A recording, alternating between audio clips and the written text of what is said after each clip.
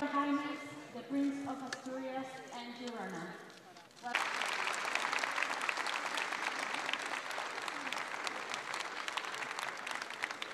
The back than it looked, but I made it eventually. So good afternoon, everybody, and thank you to Anthony and for inviting me. Allow me to say a few words in our local languages, in Spanish and Catalan.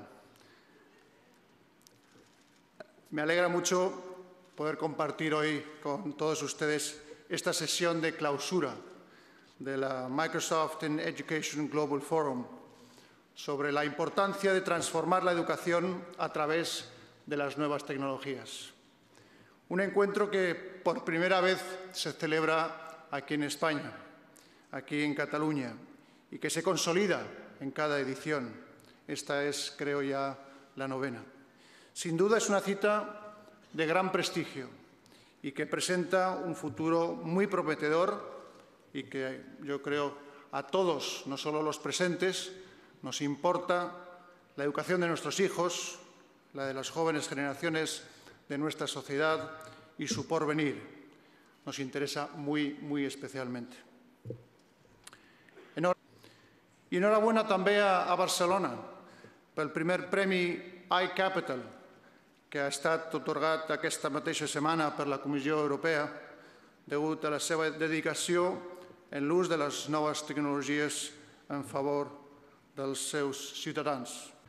So, thank you so much for your invitation to close this event, but I would especially like to thank all of you participants for your contribution to such a crucial issue for the present and future of our youth and, mind you, for all our citizens and societies. I trust as well that you have had a good and productive stay among us and that you also have found some time to enjoy all the wonderful things about Barcelona and the surrounding area. As you know, this city is a source of pride for all of us in Spain. The words of those who spoke before me today and for sure throughout the week clearly illustrate their commitment to improving education, their pragmatic outlook, which seeks to perfect training by constantly taking full advantage of the latest technologies.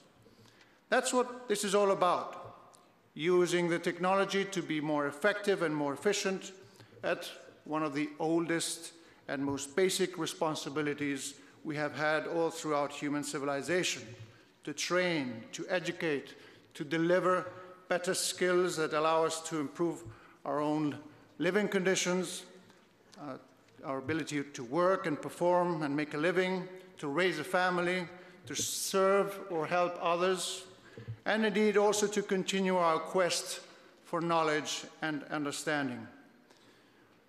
Globalization and technology